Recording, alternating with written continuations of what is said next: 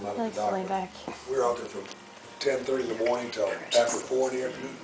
Not the first bite. Oh, that's frustrating. I thought you I big. went fishing and I'm a I big haven't baby. really fished that at all.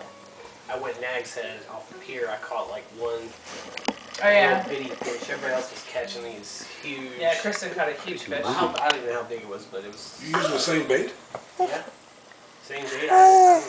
Maybe I was a little Say cheese. slow to kick. I don't know. I mean, I wasn't in the right spot, but But you know they had the CBs going. You know the boats that were out there that day up and down the river. they were telling each other where to go and. Well, Scott knew the hole out there, and we got across because he has the depth.